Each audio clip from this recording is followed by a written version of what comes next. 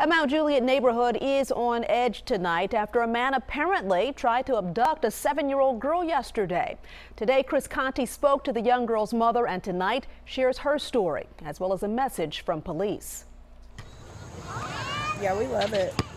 We know all of our neighbors. As the mother of 4 kids, This is Charlie Daniels Park. Shasta Childress has always felt safe at her apartment off Charlie Daniels Parkway. You really can't take your eyes off of them for a minute.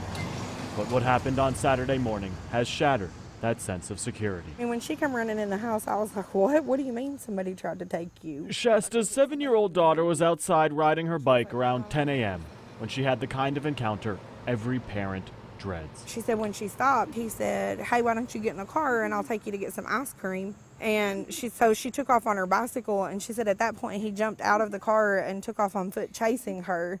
So she started screaming, help me, help me, help me. Not knowing what to do, Shasta called police and then grabbed her keys, hoping to perhaps get a good look at the man who took off. My first reaction was, oh my God, this guy better hope I don't get my hands on him, you know? Police, whose headquarters is on the same block, responded quickly. Anytime a child is approached by an unknown person, we have to take it very seriously. But what makes this difficult for Lieutenant Tyler Chandler is the lack of witnesses. In this situation, the only witness we have is the victim. The 7-year-old little girl is our only witness. Still, though, they're taking the situation seriously, hoping to restore that sense of security. I'm just thankful she knew to run.